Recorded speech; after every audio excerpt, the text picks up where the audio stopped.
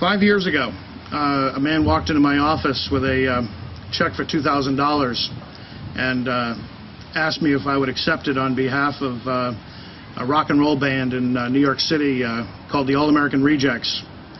And funny name for a band, but they just produced a smash hit song called Dirty Little Secrets, and they'd asked this man if they could use his PostSecret postcards, deep, dark, intimate secrets that had been posted on the web, as the backdrop for their video.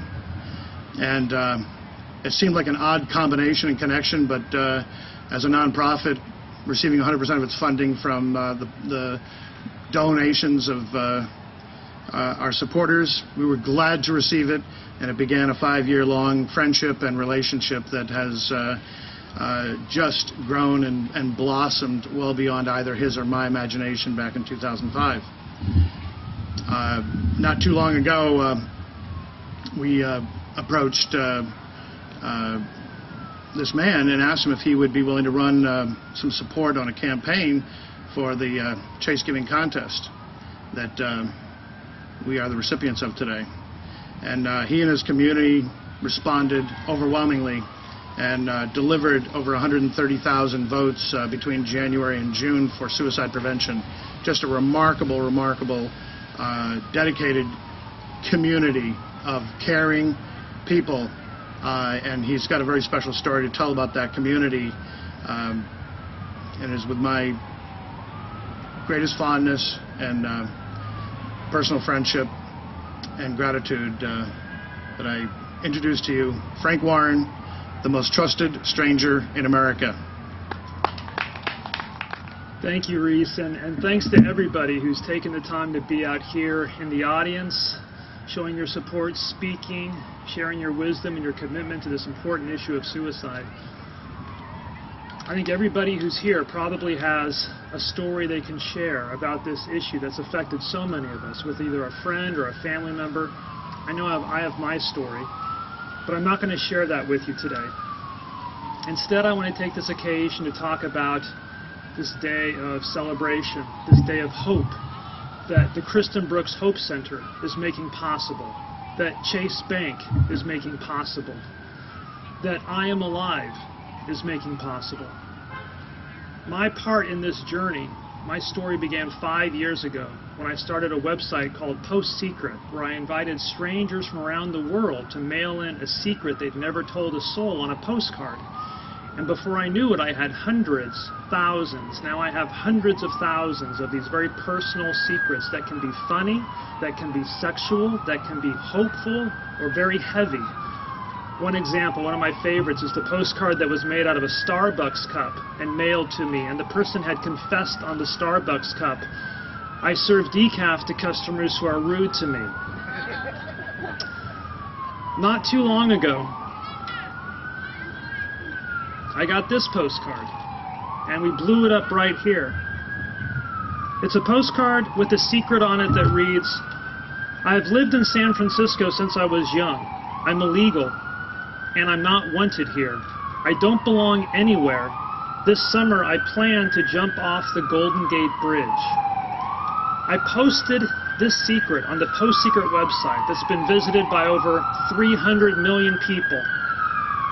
And in 1 week, a visitor to the website created a Facebook page inviting people to show hope and support to this one tortured person who confessed this secret about suicide.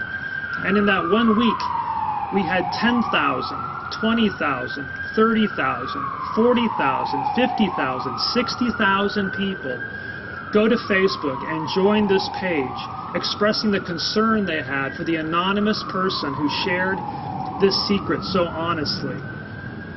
And so as we look around here today, we might hope that we would have more people here with us. But just know that online there's this latent community, there's this huge constituency of people who've been touched by the issue of suicide. And for those of us who can come up and share our story, it inspires other people to tell their story, and tell their story, and tell their story, until our issue can no longer be ignored. And that brings me to the most hopeful part of this whole day. And It's an idea called I'm Alive.